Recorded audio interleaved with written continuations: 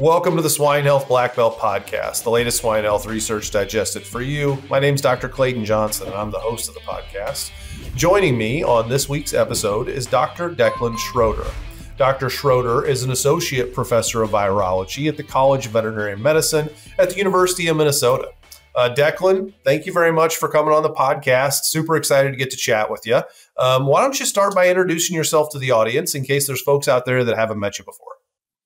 Thanks, Clayton. Thanks for inviting me. As you said, I'm a virologist. I'm really interested in all different types of viruses. And for me, the type of host is not that important. More about the biology of the virus and how we understand how viruses move, how viruses infect. And I've worked on viruses from honeybees to algae and now viruses in swine. Very good. Well, Declan, we're here to talk a little bit about a specific virus, African swine fever, one that I know our audience is very familiar with. We're going to talk about transmission of African swine fever, and it's called African swine fever for a reason. Originates in wild pigs in Africa, and why don't we start there? How does this virus like to transmit in its natural host population? Right, absolutely, Clayton. Right, it's called African swine fever because it originates in Africa, and we've known it for a long time. Right, we've known it's been there at least over 100 years, and it's pretty harmless in wild pigs. They've learned to adapt with this virus, and that's actually the rule. Most viruses that have been around with their host for a long time, they don't cause disease. Any scale that we would understand it as being what we fear from African swine fever now. So it occurs in the natural population. What it does do, it gets transmitted by soft ticks. So you have a tick that will essentially draw the blood from one animal and then transmit it to the next animal. But again, the association is mild, not really it causes big harm. The other way of transmission is that if a pig dies, it bleeds out, and then the area, the sort of contamination in the surrounding environment now becomes an avenue for another pig to come who forages, they'll pick it up, and then the disease gets moved on. So you're literally looking at animal-to-animal contact, dead animals contaminating the environment. The ticks, even the ticks themselves, when the ticks die and the ticks are resident in the soil, they will be a source of contamination. So those sort of classical avenues of vector-borne pig, animal-to-animal contamination, and the environment where the animal dies, that's also an area where the virus gets transmitted. At Essential Ag, pork production is our life.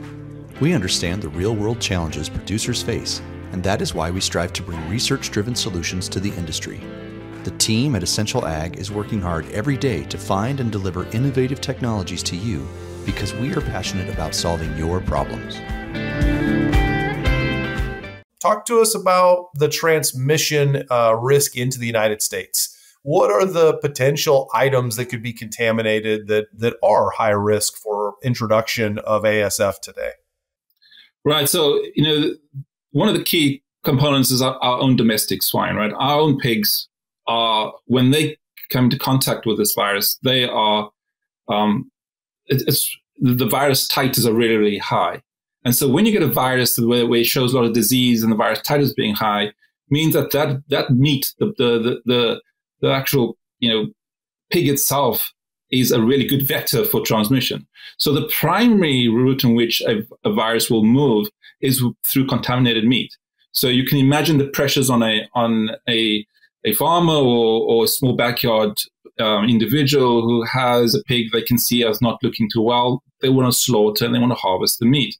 So that meat is now in the system, and that meat will have really, really high virus loads.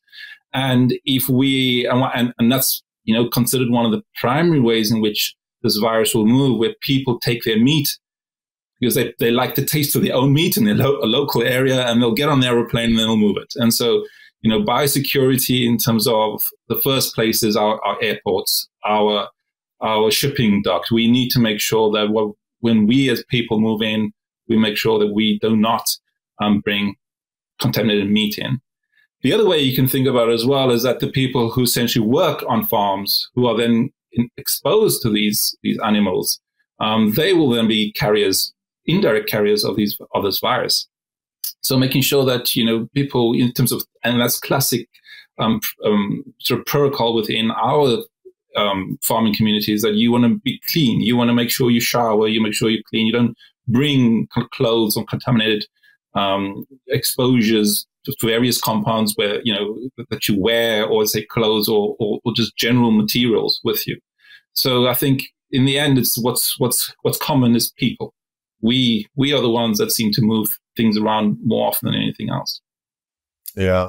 Declan, how about once the virus becomes endemic in an area?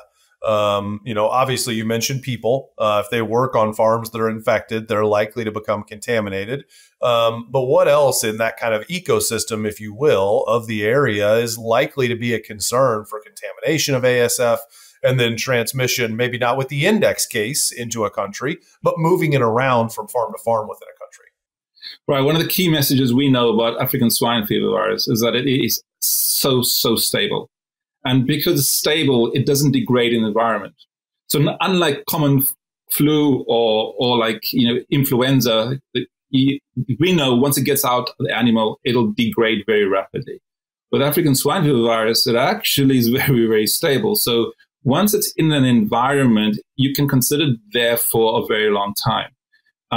And so that's the sort of renewal and continual exposure of this virus to a system where it might not be as obvious, like a piece of meat or blood product that's sitting there. It can literally be as just a surface touch contamination, and that triggers a new environment, right? So things like things that you wouldn't necessarily think to be associated with the animal. So, for example, feed.